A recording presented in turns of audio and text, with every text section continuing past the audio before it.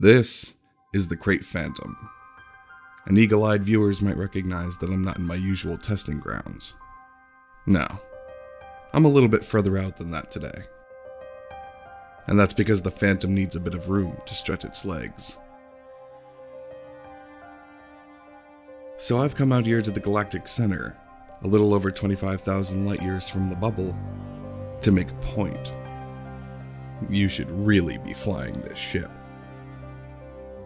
And I know what you're thinking. Why? It's a cheaper, worse version of the Mark II Krait.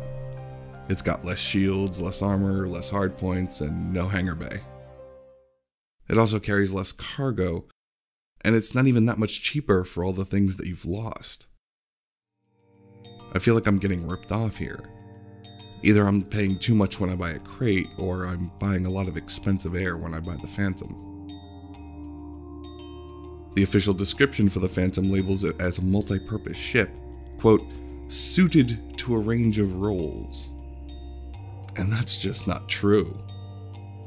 If we judge the Phantom as a multi-purpose ship, it's garbage. Easily outclassed by its sister ship, and the Python. And there's going to be people out there who argue, well, what if you want a faster, more maneuverable combat ship for strafing? Well, then you should have bought a Mamba. This is not a multi-role ship. It is, simply, the best exploration ship I have ever flown.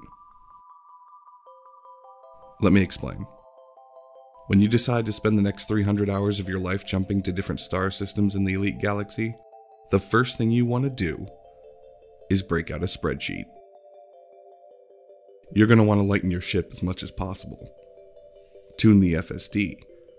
Go for lower, lighter class modules to increase your jump range, removing anything you don't need. With the Phantom, they've done it for you.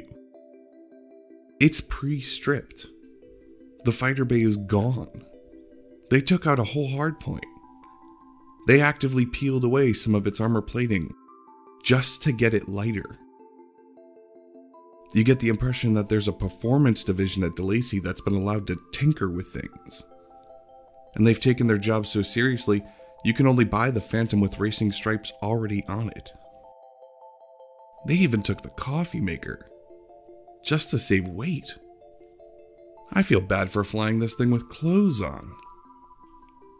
I'd fly it naked, but I'm afraid Yamix would find me.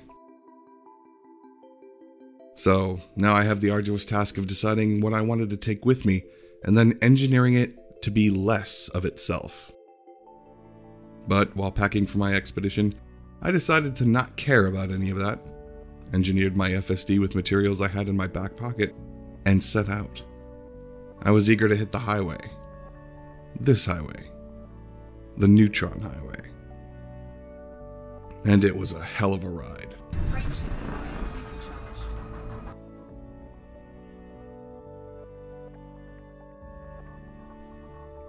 When you're talking about a ship like the Phantom, it's hard to talk about the ship itself when you're so much more focused on what it can do. Because as beautiful as this ship is, at some point, it's just outclassed by the places it can bring you. And if you stay out here long enough, realistically, undeniably, there's going to be a point where you just don't want to come home. And a little over 5 hours later, I did this.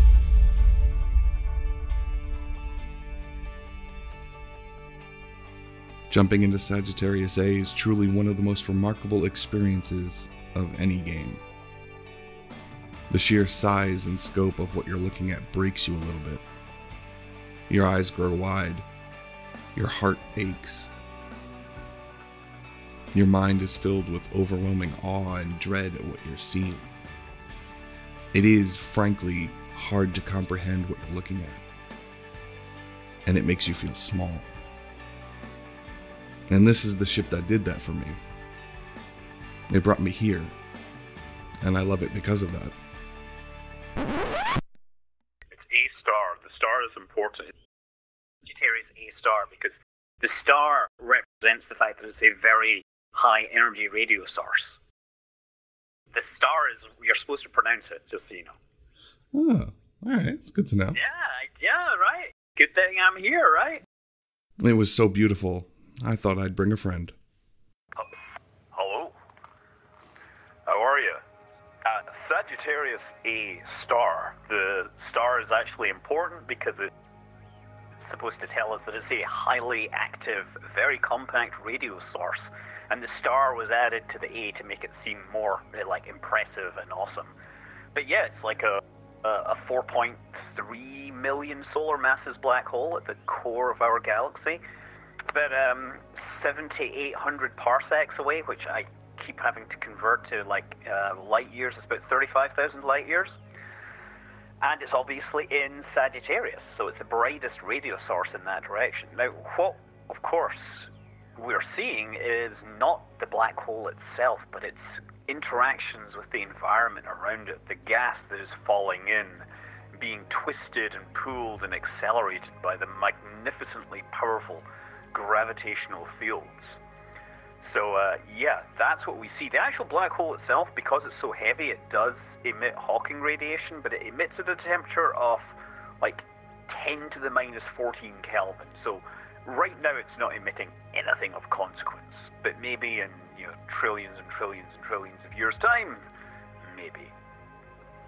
But yeah, there's a whole bunch of stars that actually orbit it as well. Some of them fly through at, 30,000... I don't know, wait a second.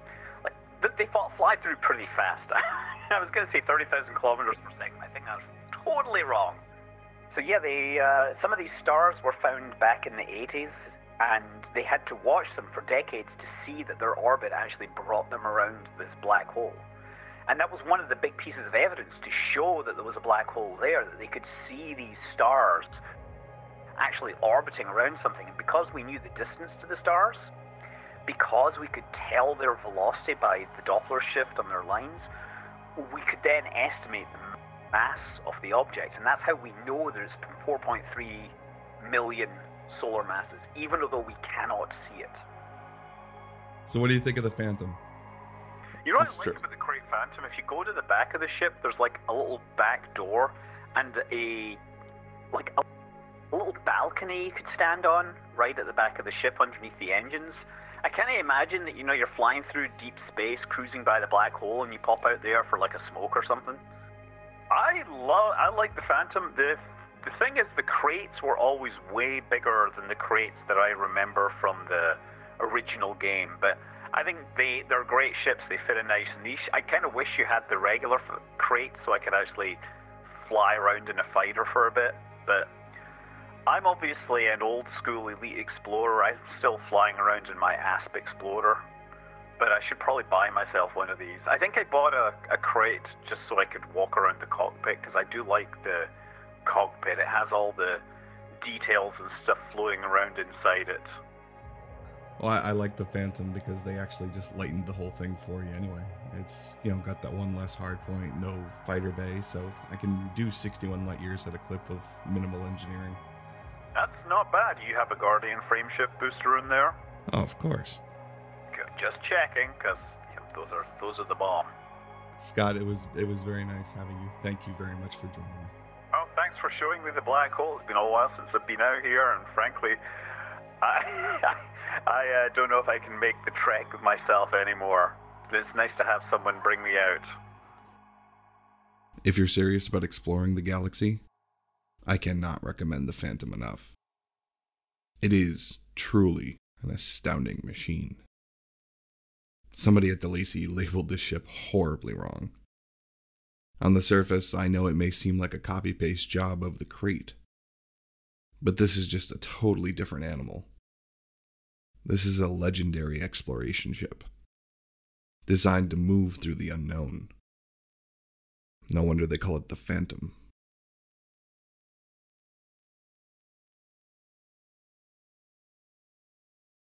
Real quick, I wanted to say thank you so much for watching. If you like what you saw, consider hitting the subscribe button. And if you already have, then thank you again, and I'll see you next week.